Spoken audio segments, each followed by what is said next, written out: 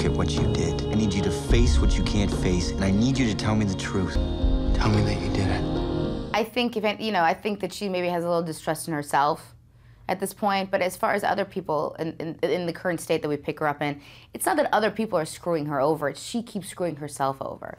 But as far as distrust in myself, personally, all the time. I mean, it's so sad to say, but I didn't mistrust people as much as I do now.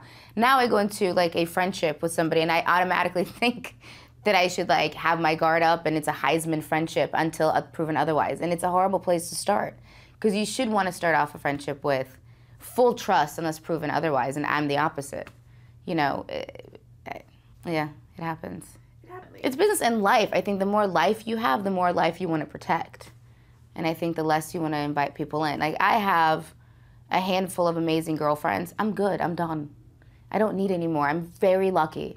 If I have I literally am so lucky. I can count on one hand, my bestest friends that would give me everything and anything, including, I would give them, I don't need more. I'm okay. You don't need more. Like, I don't come from a school of thought of I need 100 friends and then I feel like I'm worth something. I'm good with my 5. We just need to convince the judge that you're stable enough to get visitation again. What do you want, Julia? I need to be able to touch him. He is my son. Give me your hand. Yeah.